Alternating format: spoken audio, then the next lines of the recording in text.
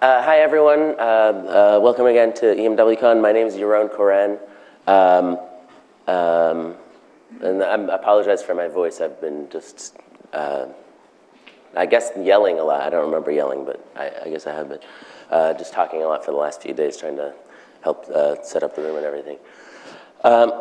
So we're going to, excuse me, we're going to be talking about Enterprise MediaWiki. First of all, my companies, Genesis and WikiWorks, they're my companies in different ways, but most of my day is spent on doing work for Genesis, for the Information Experience Group. WikiWorks does MediaWiki consulting, and it's very much a live operation also. And check out my book and my podcast. So let's go through a little bit of the history. In 2001, Wikipedia was created by these two handsome gentlemen. There's some controversy over who exactly did what, and now they hate each other, but that's another story. So then they were using existing wiki software for Wikipedia, but they decided to create their own software. I think it started in 2002, although it got its name in 2003, so it depends on how you look at it, I guess. And there's the little sunflower logo, which you have probably seen before. Just my very personal opinion, the key features of MediaWiki, I guess I should mention just the robustness of it. But I think the big innovations that it brought were templates, parser functions, and namespaces. Really, I'm only going to be talking about templates, I think, in this talk, but that's my opinion, that all of this stuff that we're doing wouldn't really be possible without templates and parser functions, and I guess namespaces. So very soon after MediaWiki started, people started using it outside of the Wikimedia, sorry, I should have mentioned Wikimedia. That are the people who, well, I guess was mentioned in the talks. I'm rambling. Outside of the Wikimedia sites like Wikipedia, of course, and Wiktionary and all of those. So a big first one that started was originally called WikiCities. Now it's called Wiki, although soon they're going to change their name to Fandom. It's an extremely popular farm, wiki farm. It's by far the biggest. I think they're in the top 50 sites overall. I could at least top 100. And then Semantic MediaWiki came out and was released by these two other handsome fellows. There are better photos for both of them, but I tried to find one from around 2005. This is Marcus Crutch, and the other guy is Denny Vrandicic, who's here with us. So Semantic MediaWiki, a lot of you know it already, but very briefly, the idea is, the original idea for it was, you have a page named, say, California, sorry, and so you can say the capital of California is Sacramento, but that's not machine readable. It's not something you can use. But then if you put the nice SMW tag around it, then all of a sudden you're storing it in a database, and you can query and do all sorts of stuff with it. So then just a little bit of extra work you need to do. You also need to create a page called a property page for this property, and assign it a type. And now it's starting to look like programming. But it's all within the wiki. And then this is a very, very brief introduction to Semantic MediaWiki, but it has cool visualizations. This one is from translatewiki.net, which some of you know very well. And cool calendars. This one is actually from Marcus's own wiki. He runs a wiki to manage his university department. Yeah, I mean, those are the standard cool visualizations, but of course you can also do tables and lists and outlines and just the more standard type of results. Just briefly, to put it in context, Semantic MediaWiki, when it came out, was part of a big surge of interest in the so-called semantic web, which, well, it's still happening, but as far as interest is in the popular press, it sort of peaked around maybe 2009, I would say. Others may disagree with that. So yeah, it was part of a big upswell of interest and software related to the semantic web. So actually a lot of people don't know this, but it was one of many semantic wiki engines that came out at the time. A lot of these were academic projects, but then again, Semantic MediaWiki itself started out as an academic project too. So I don't know if anyone's heard of any of these. Well, some people have, but yeah, these all existed, and some of them had users, but they all became unmaintained within the next 5 years or so. Definitely by 2012, I think none of these were still active. Yeah, there was even one that was a plugin for Confluence, which was pretty cool. Although I think it was hampered by the fact that Confluence doesn't have templates, which really made the whole thing kind of unusable. That's my sense anyway. Okay. In 2007, this is when I got my start in the community in this world.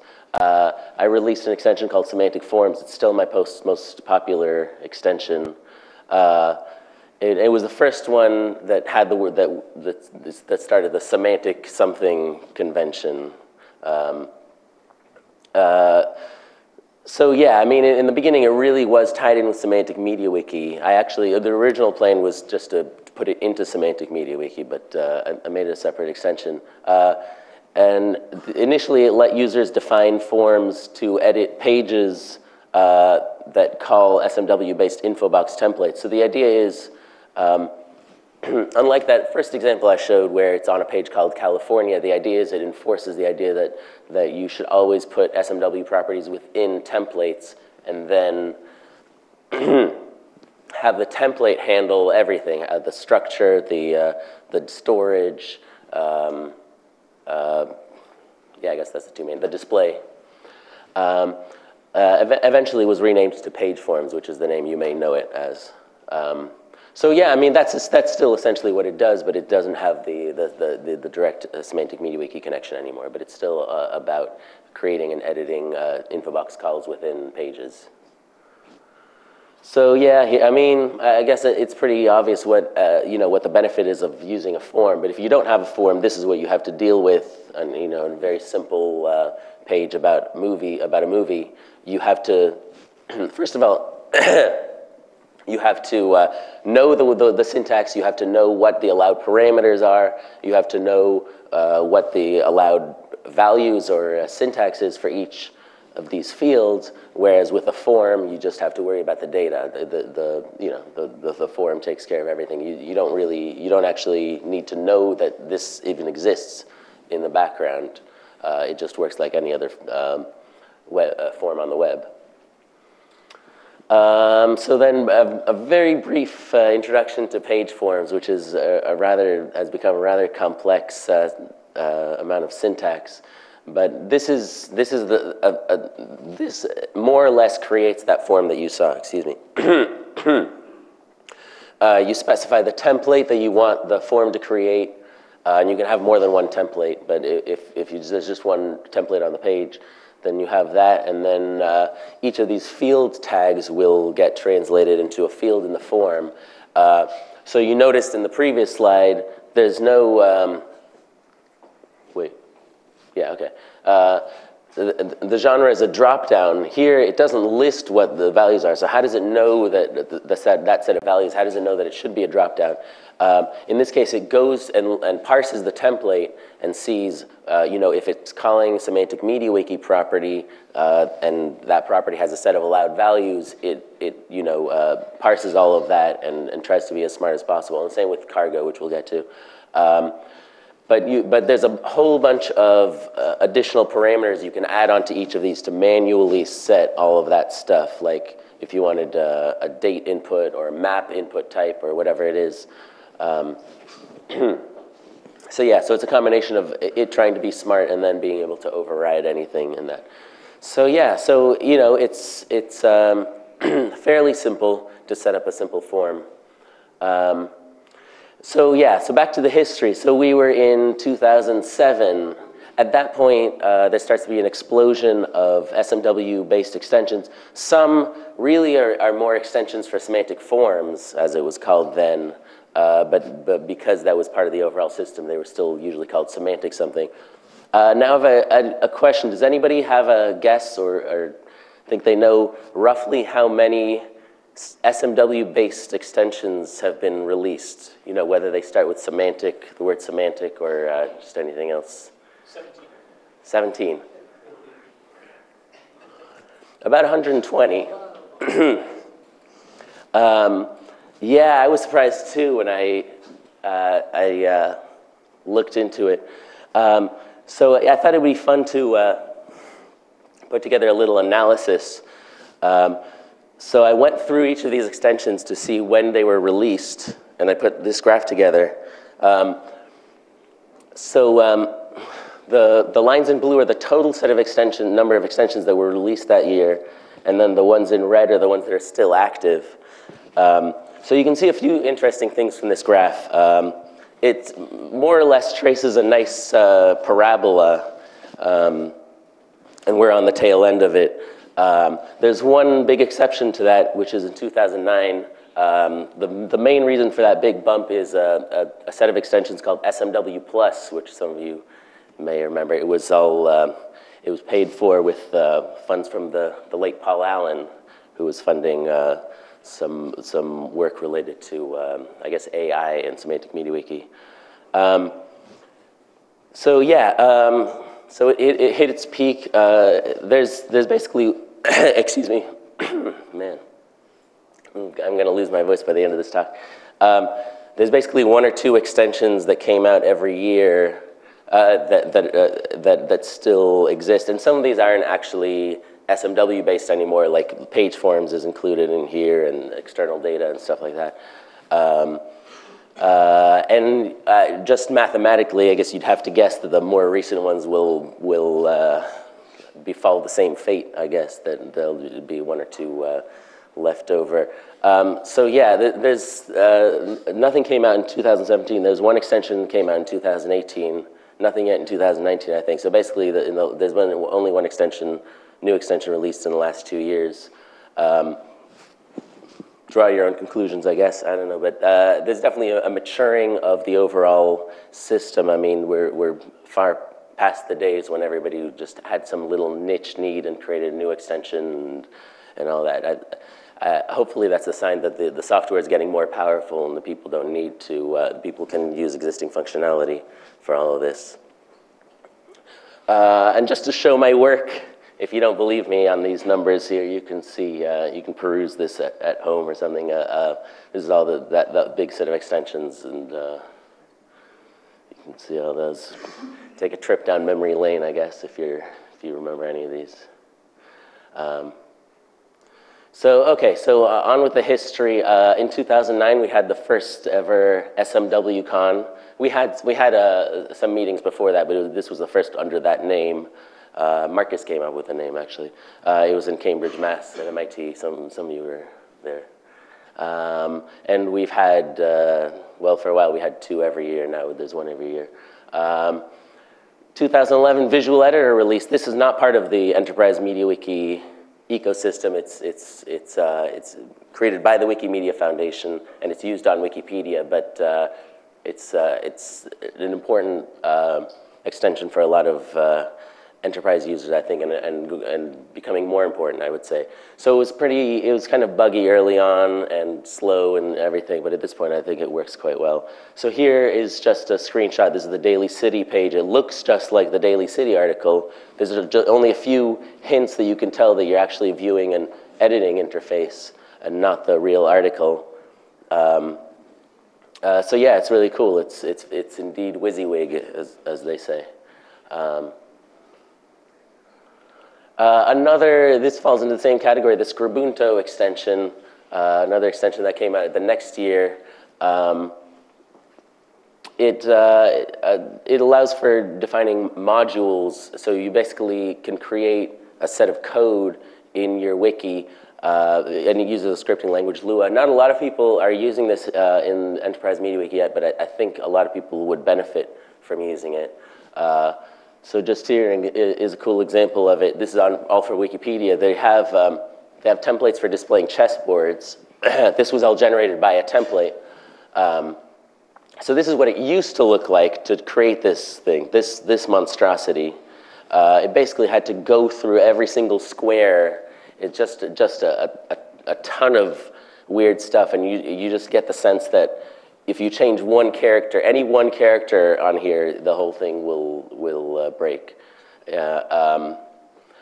So more of that, yeah. Just so this actually calls another template chess diagram row, and then that's what this looks like. It's a little better, I guess. I don't know.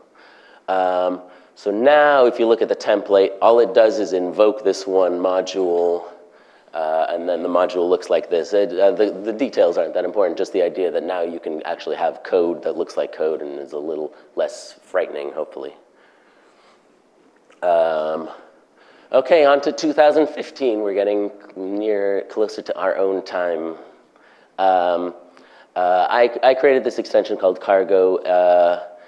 It caused some drama early on because I was essentially competing with Semantic MediaWiki, but it's the idea is it stores data in a table instead of via triples, but the functionality is more or less the same.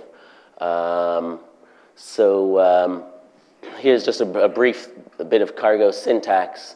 So we have this call to state or province. I just made up that template name.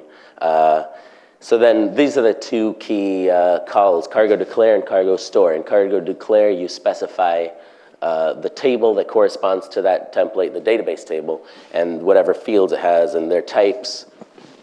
And then cargo store actually does it. So these are equivalent to those two things we saw before, more or less, for Semantic MediaWiki. First the tag and then the property setting where you specify the type. But here it's all integrated in one thing into the template. So it's a little simpler structure. Okay, so wait, did I put things in the wrong order? Sorry. No, okay, sorry. No, keep going. Yeah, I'll get to that later. Okay, I should have turned on my phone.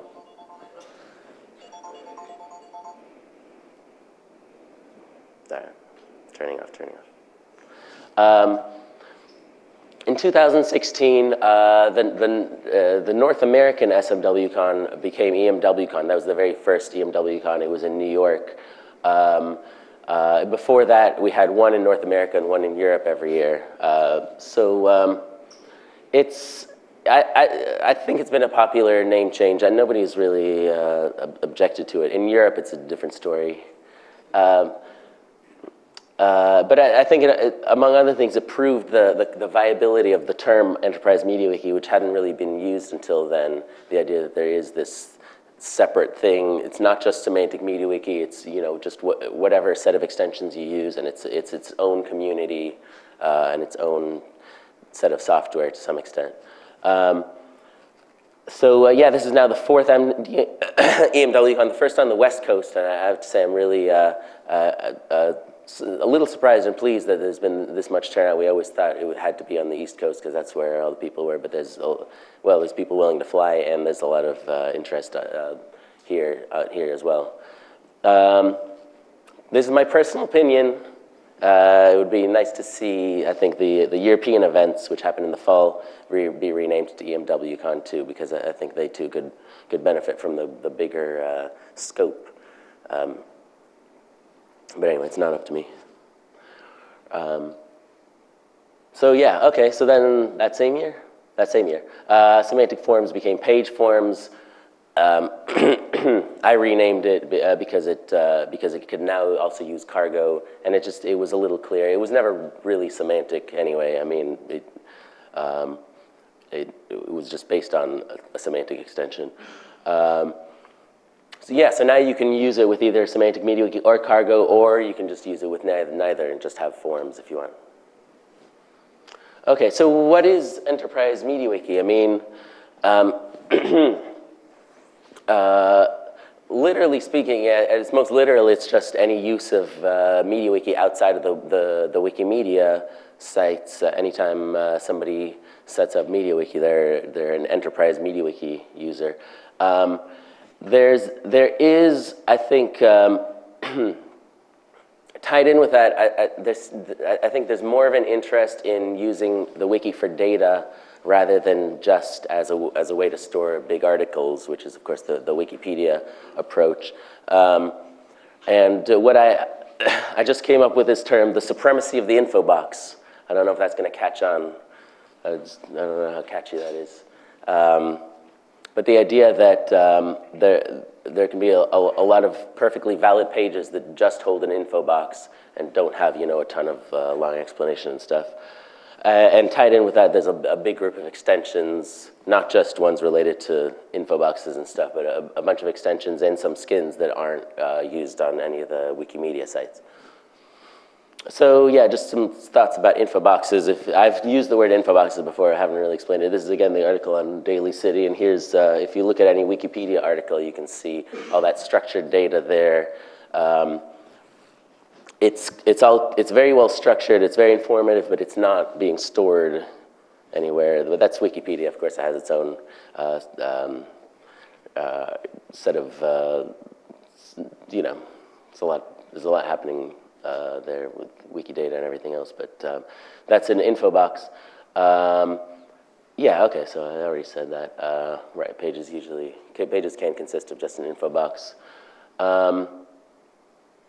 Yeah, so why I think smart info boxes are so great is because when you add in forms as well, it means the data is both easily editable and queryable. It really is the best of both worlds. You get, from when just looking at it, it just looks like a database.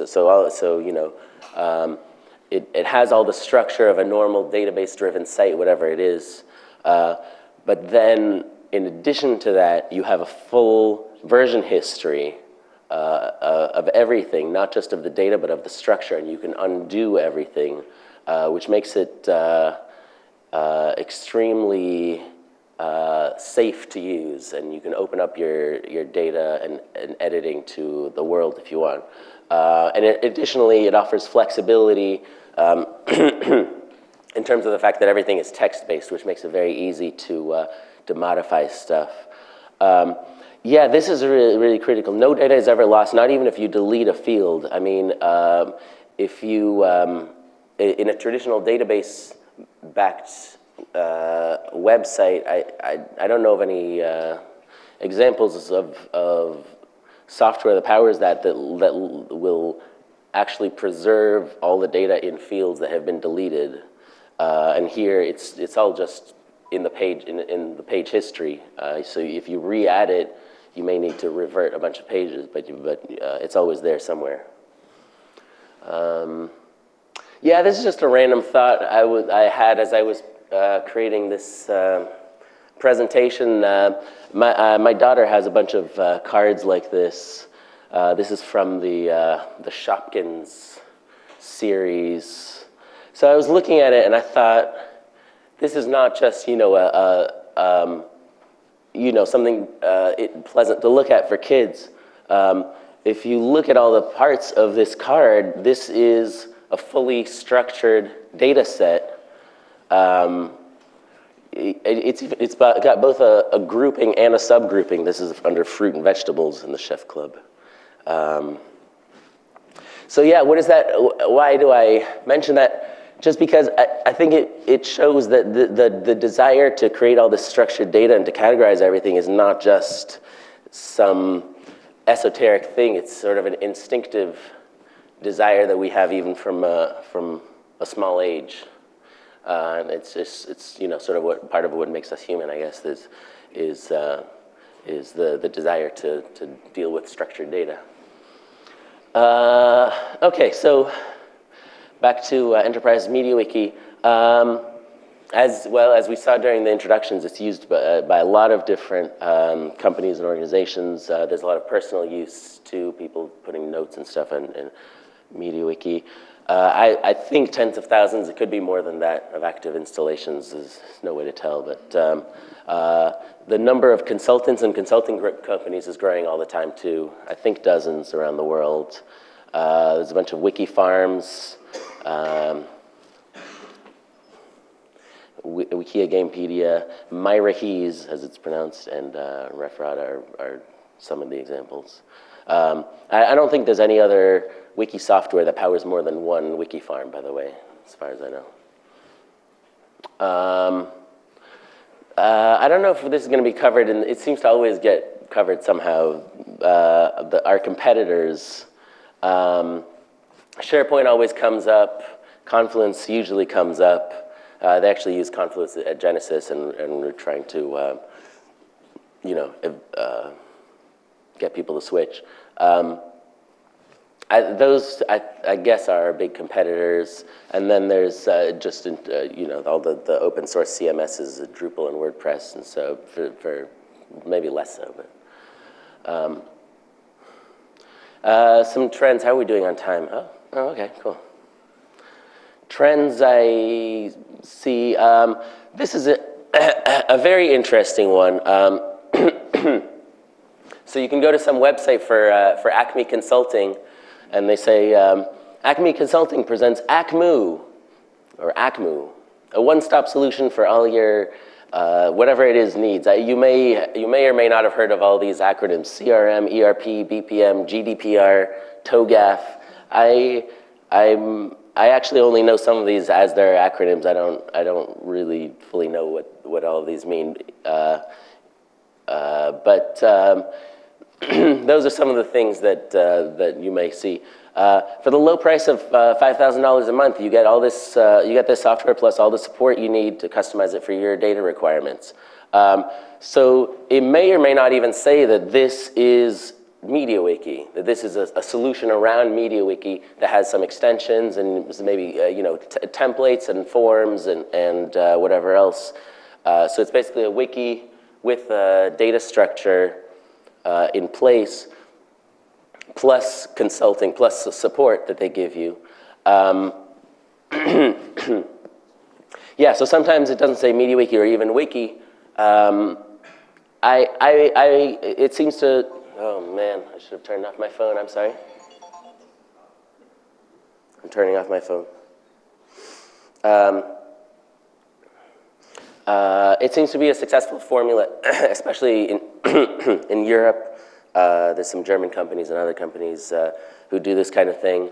I have no problem with that. I think whatever increases usage is good. And I think people looking to get into business doing MediaWiki should really consider that formula, actually. Because MediaWiki or wikis can mean very specific things to people. And as we know, the software can do a lot more than that.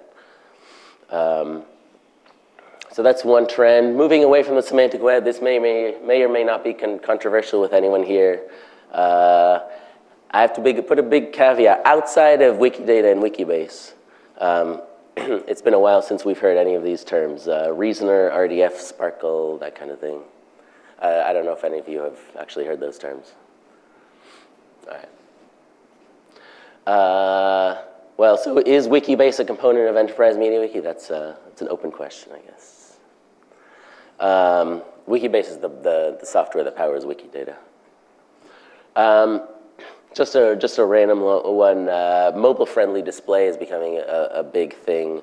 It used to be everyone wanted their site to look like Wikipedia because all their users knew how that interface and stuff, and people are really gravitating toward responsive skins, meaning they work on like a mobile device or a laptop or whatever else. That's become very popular. And of course, a lot of people want Wikipedia itself to move to a responsive skin, but that's another story. But yeah, it's interesting. People, obviously, Wikipedia is a giant selling point for the software, but people are happy to have their own look to the software. Some thoughts about MediaWiki and the Wikimedia Foundation. So yeah, MediaWiki is in an unusual position because the software that the organization that creates it, for the most part, the Wikimedia Foundation, doesn't actually benefit from more usage of it. They're really, the obvious focus is Wikipedia and their other sites.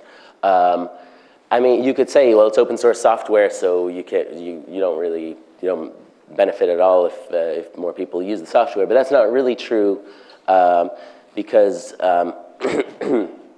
whether it's WordPress or whoever else, as you get more usage, you can get all these revenue streams. You can go into paid hosting or consulting, and of course, you can solicit donations from both large corporations, $1 million a year or whatever, and just small donations. Yeah, the Wikimedia Foundation doesn't do any of those. Well, of course, you say they get donations all the time. They do, but it's from users of Wikipedia or other sites. I don't think anyone says, "Oh, I love MediaWiki. Here's my $10 to keep developing it." I don't know. So yeah, I mean, that happens quite a bit. That some organization or company creates open source software, realizes they're not benefiting from it, so they hand it off to someone else. And here are some examples: Hadoop, Kubernetes, Fabricator, PhoneGap. PhoneGap is a little iffy because who cares? It doesn't matter. Anyway, I'm sure there's a lot of other examples. These were created within large tech companies, but then they decided to hand off control to people who were just focused on that software, so it wouldn't just be like a side thing at the big company. So yeah, I mean, should the Wikimedia Foundation follow their lead and do the same thing and spin off MediaWiki and make a MediaWiki Foundation? Who knows? I don't know. In any case, it's not going to happen anytime soon. So what does that mean for us? Well, for one thing, it may be helpful to have our voices of the Enterprise MediaWiki community heard on core MediaWiki development issues. So that's what the MediaWiki stakeholders group is for. That's at least one of their focuses, and there's going to be more discussion of that later. And so the other thing is, you can view that as a negative thing that the organization that produces it doesn't really care about the enterprise side of things, or you can view it from a positive way and say, and that means it's up to us. We can do whatever we want. We can market it however we want, and we can create our own consulting companies and hosting options and all that. So,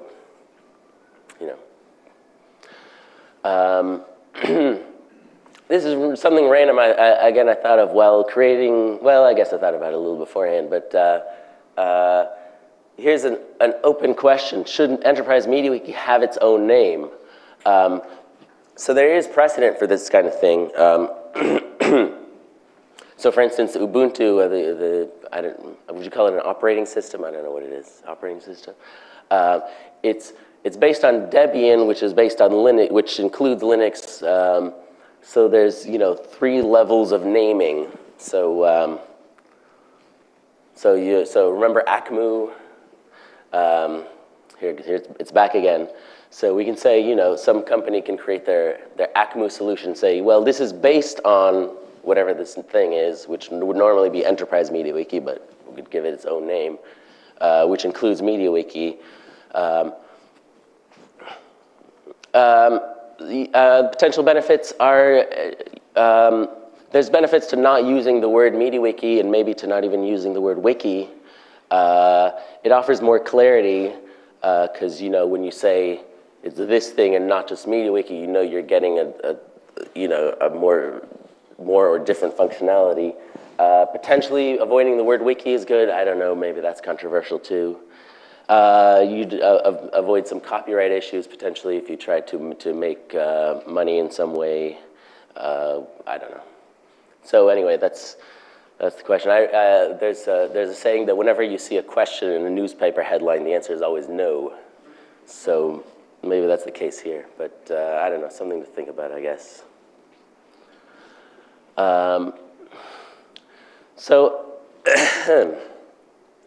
I talked before about cargo and its relationship to Semantic MediaWiki. This people ask about it a lot. So just some thoughts on that. The concept is pretty much exactly the same. They both let you store data in the wiki, and specifically in template calls within pages. And then you can drill down on it. You can display it in lists, tables, calendars, maps, etc. And you can export it, which I didn't cover before, but you can, both of them provide an API to let you get it in CSV or JSON format or whatever. And they both make your wiki a lot more powerful, yay. Here's a little table of some of the differences between them.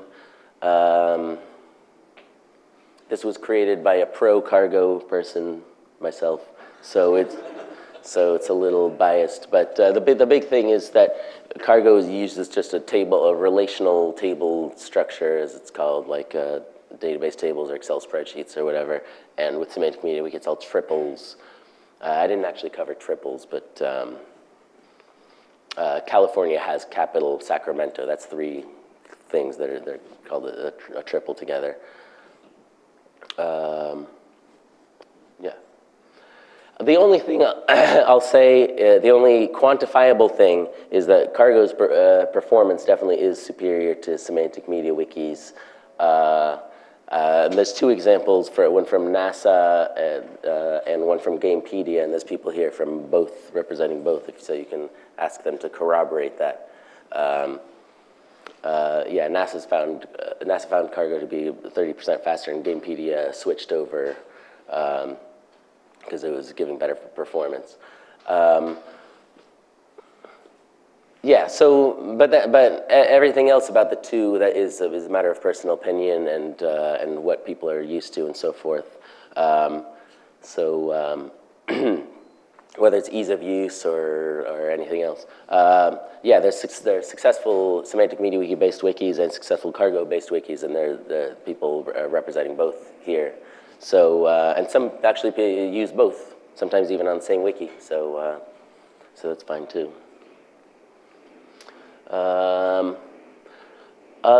Oh no, I didn't finish my slides.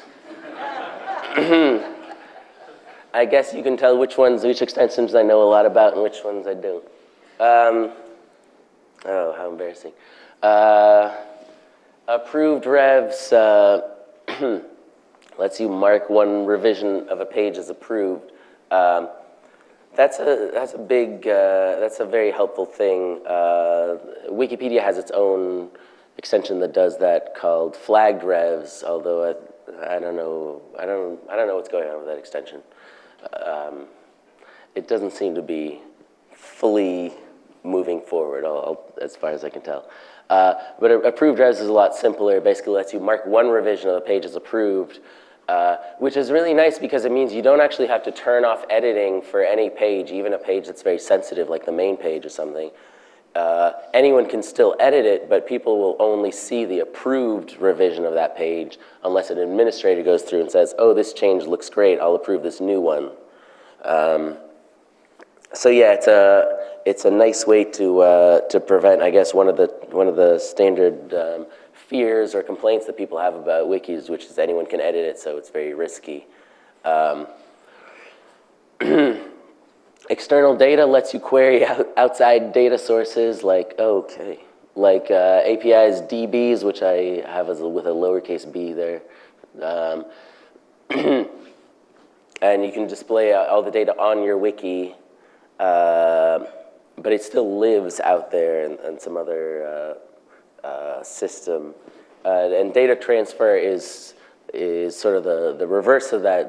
It also lets you query data, but in that case, you're actually importing it into wiki text within pages, and then the idea is it's going to now live in your wiki. You should never have it where it's live and editable in both outside your wiki and inside your wiki. You should avoid data redundancy and embrace what's known as the single source of truth. So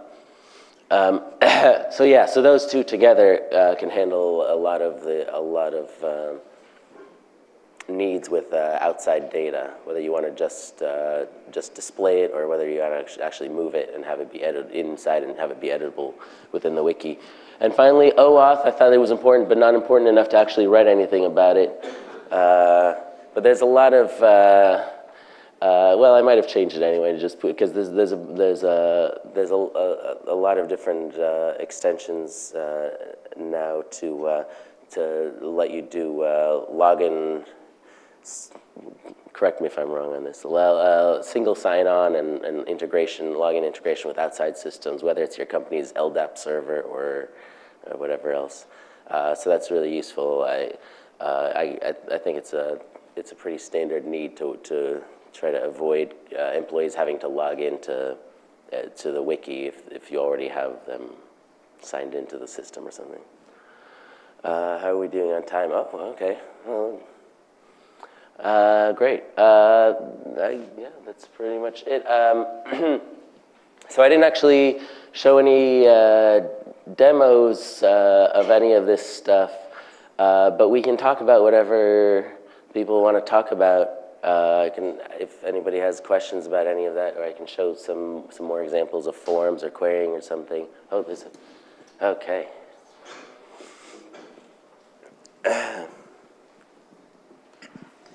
I do want to make a few comments on a few things. Actually, one of the things that you stated were, for example, that the Wikimedia Foundation doesn't benefit from MediaWiki installation outside. And I just think this is just plain wrong. Having external installations, having more users of the software makes the user more robust. It gets tested in different ways. So you find errors in the code, you find new use cases, you make the code better over time. And you also actually increase the number of developers working on MediaWiki by having more external users, obviously, which is, again, beneficial for the Wikimedia Foundation because they increase the pool of people they can hire that are actually already knowledgeable about this stuff. And as you know, they have hired a lot of people who are knowledgeable about MediaWiki. And it's also the other way around. Having the Wikimedia Foundation supporting MediaWiki gives you an extreme advantage for the usage of MediaWiki in the outside world, in an enterprise setting, for example, because you know your software is going to be around in 10 years. For how many open source projects can you say that? I mean, the fact that Wikipedia is not going away for a while, and the fact that Wikipedia is not going to switch away from MediaWiki means that you have more that you have actually a higher confidence in using the software of MediaWiki than you have in any of the other softwares out there. Confluence might be gone in 5 years. Microsoft SharePoint can be shut down in 2 years. But MediaWiki will be there in 10 years.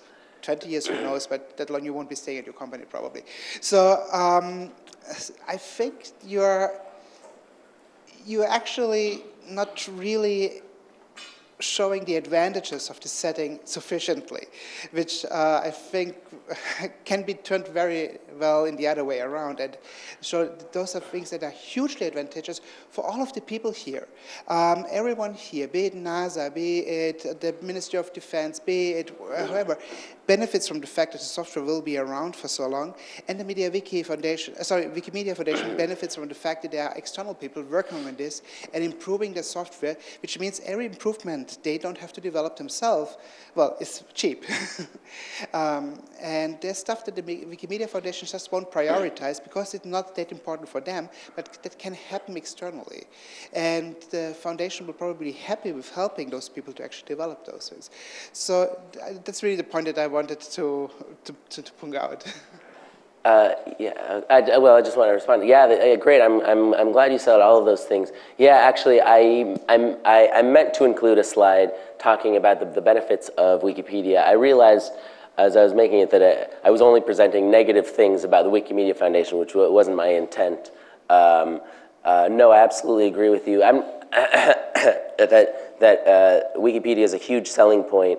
And as far as software goes, sometimes there can be a negative feedback. You know, if people don't think it's going to be around, then they use it less, and so there's less chance that it'll get developed, and that can lead to a death spiral, I guess, for software.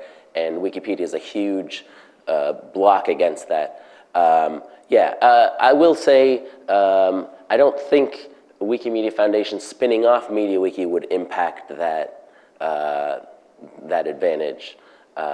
But that's another. But I'm not sure you were implying that, so maybe it doesn't matter. No, absolutely. I think kudos to the Wikimedia Foundation and all the developers of MediaWiki. Obviously, they produce great software, and we wouldn't be here without MediaWiki and Wikipedia. For the first thing, there is benefit for outside usage, but I would say I shouldn't have said there's no benefit. They don't benefit, but it's more tangential, I guess I would say, than actually making any money. There's no financial benefit, I guess. Okay, all right, we'll agree on that. I'll just interject briefly, and first of all, yes, exactly everything he said. I was going to say it if he didn't. And I can actually speak from inside the foundation and say, yeah, we do hugely appreciate, well, in my role, and the reason I joined the foundation was exactly because I do believe that there is benefit in both directions from third-party MediaWiki use. So, yes, absolutely. Any other questions?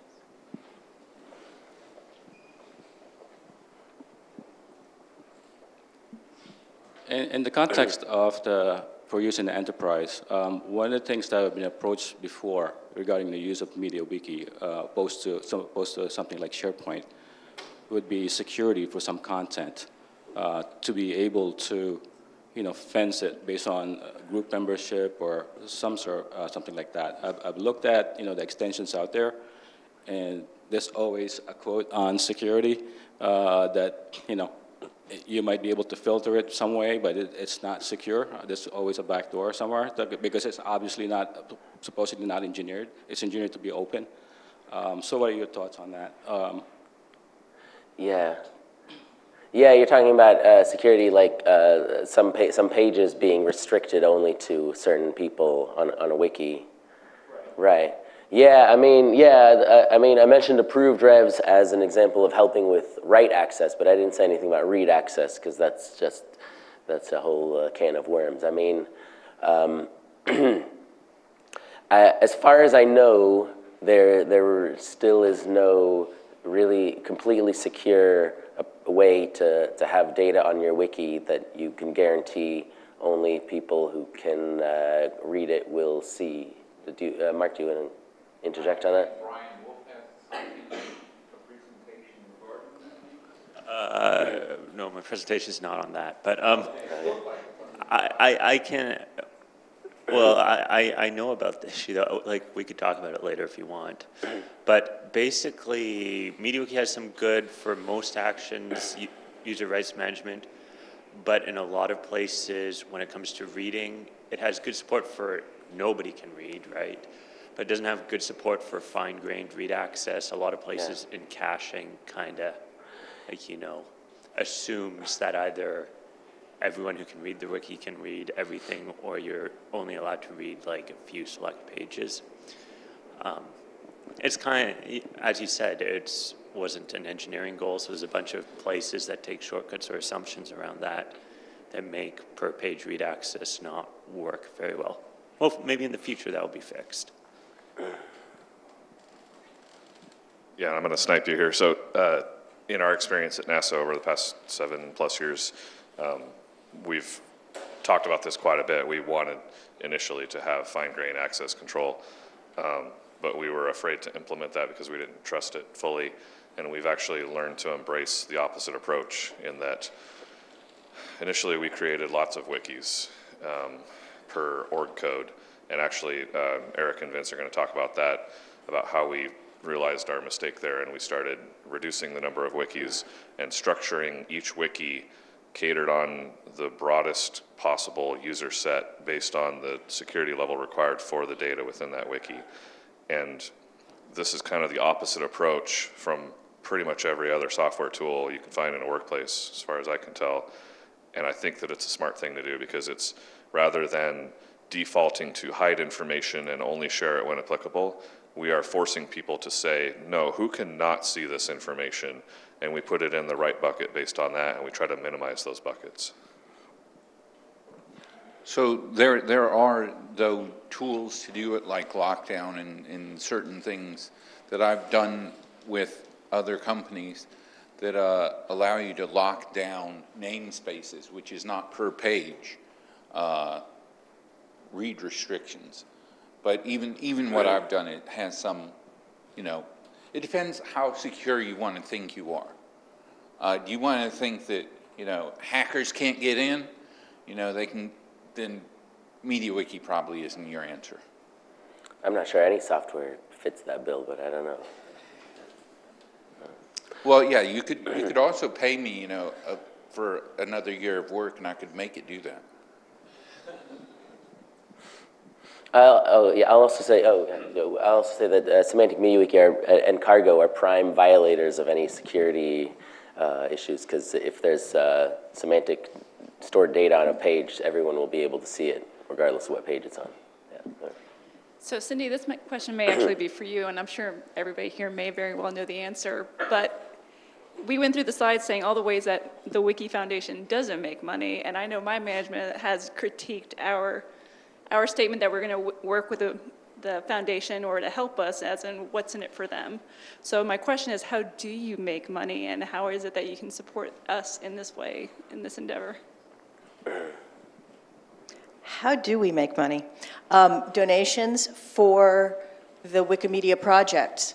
And so, and I think Yaron said this earlier, that nobody tends to make donations or I don't know, David might even be able to answer this question better. He's in our fundraising tech department.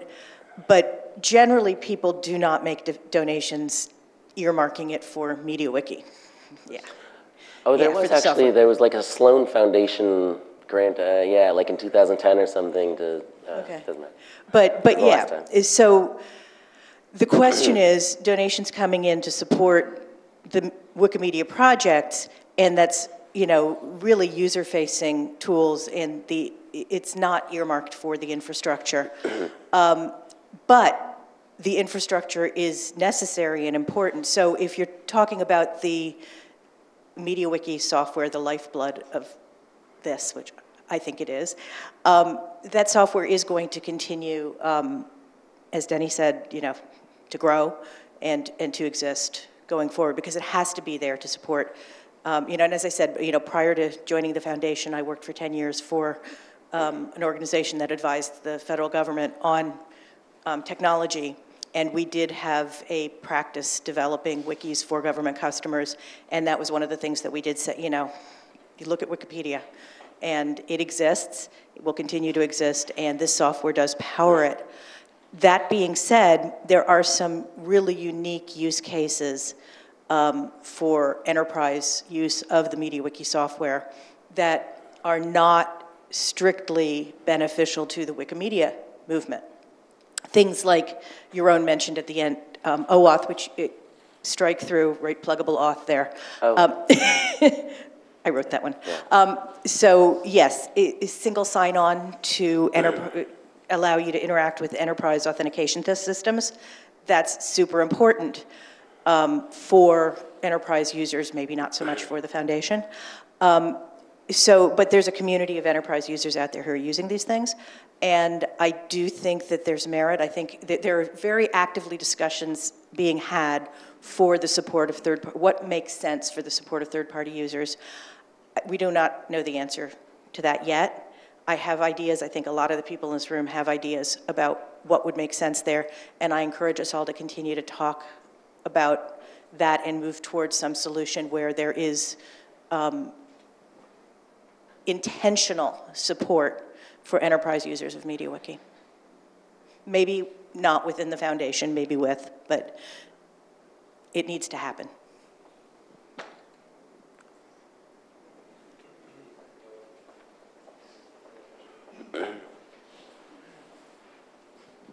So just to talk about funding, there are some situations where we've heard really compelling stories, or where people inside the Wikimedia Foundation want to form a team, and then instead of increasing our specific annual budget, we actually look for a restricted grant that just works for that project. And there's a couple teams that have been funded and are continuing and sustaining on a couple of overlapping grants within the organization that's not part of our regular pool. But then also, like, we do have a grant program that does fund a lot of MediaWiki development. And I believe that's only happening once a year at this point, around October, November. But you could you could apply for a grant to work on specific extensions and things like that. And they're regularly getting funded for just regular MediaWiki uses. So. Cool.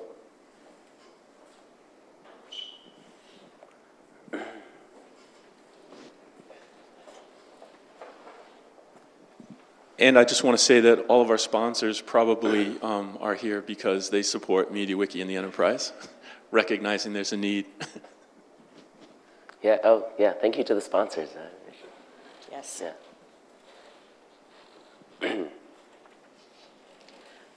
Anybody want to see, how much time do we have left?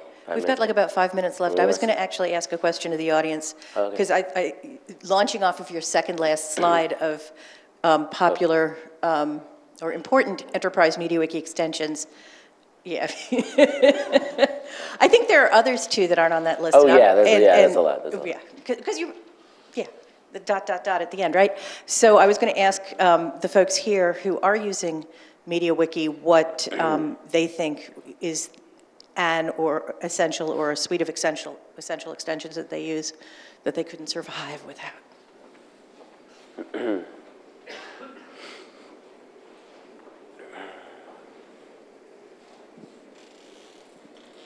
Yeah, I'll take this opportunity to advertise Watch Analytics. James is the primary developer on that, but we've got other people contributing to it. The goal of that extension is to simplify and make a more forward user interface for the watch list. So this helps to track how much each page within a wiki is actually reviewed. Instead of making the assumption that the content of your wiki is actually current, this actually helps you quantify that on a per page level. And it simplifies the user interface so that each user knows which pages have been updated and gives them kind of a workflow. And a recent addition also ties in the approved revs extension so that it's all on one interface. Yeah, that's cool. Watch Analytics, yeah. Sorry, can you say that again? Watch Analytics.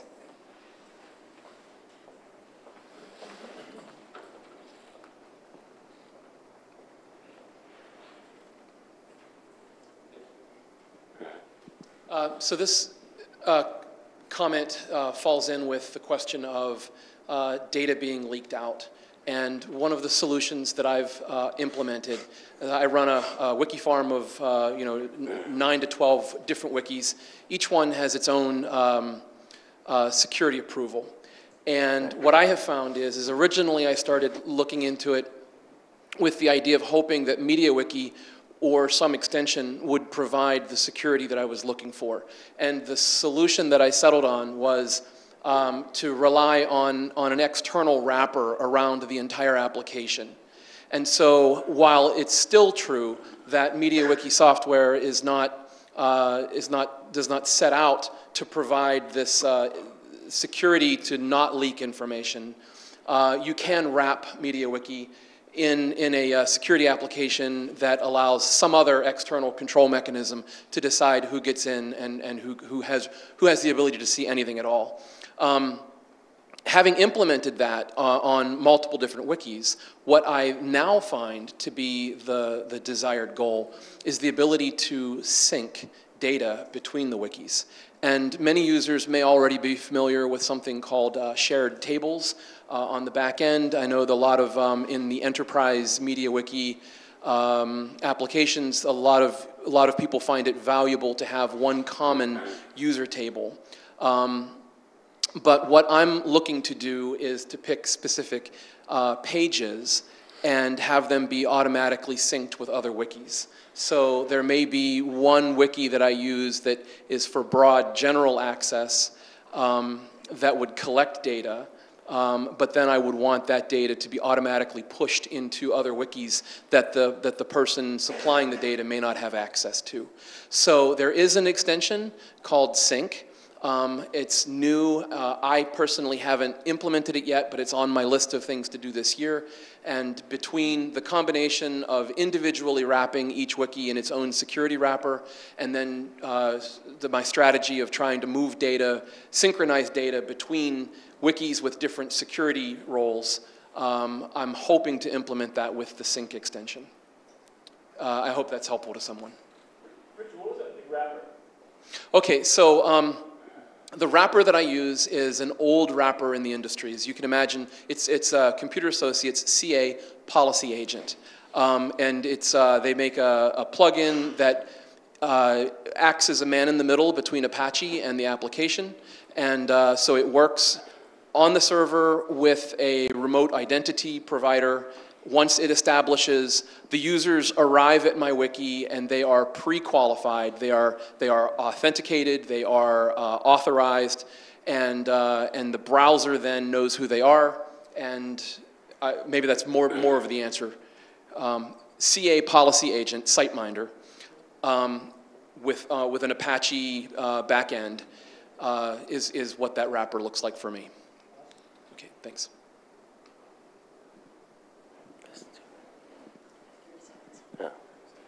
All right, one that I think we use a lot, Eric especially, is replace text is hugely important on enterprise use cases. You know, for us, you know, our server moves or an reorg happens and everybody changes from, you know, having a D at the beginning of their org code to now it's a C, and it's like you got to go and fix that all across tens of thousands of pages. And with MediaWiki, just being able to do that in seconds, you know, going to your boss and saying, yeah, it's done. And them saying, wow, like how did you do that on 50,000 pages essentially instantly is, you know, it's incredible. Cool. Yeah, replace text is now bundled in with MediaWiki, so it's sort of out of my hands at this point, I guess, yeah. Okay. Since I'm your biggest fan, I want to mention display title. What? Display title. Display title. Oh, okay. Seriously, we're running out of time. I just want to plug the wiretap extension written by James because people miss page counts. And you can continue this Okay. Wait, I'm sorry, was there one more?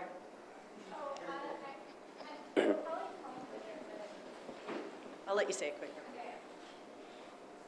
Okay, so I guess there's two separate things. The first one would be that I'm surprised Scribunto wasn't there, because I'm thinking about which one could I live without more Cargo or Scribunto, and I don't actually know. Like, both of those, Scribunto is really important. But I guess the other thing that I would say is, another thing I find completely essential but isn't an extension is using Auto Wiki Browser and PyWikibot. And both of those, like, they're not technically extensions because they're not actually on the wiki, but they're so core to general workflow that I would consider them as important as the extensions. I'm going to talk about PyWikibot a little bit in my talk, which I think is tomorrow.